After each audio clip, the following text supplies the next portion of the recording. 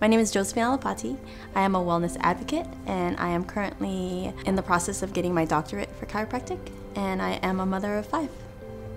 My biggest concern was I'm not a salesman, and I don't know how to sell things. And having the conversations with Evan and Melissa, they made it very clear that if you have your intention, people will see it. So I haven't had to sell anything.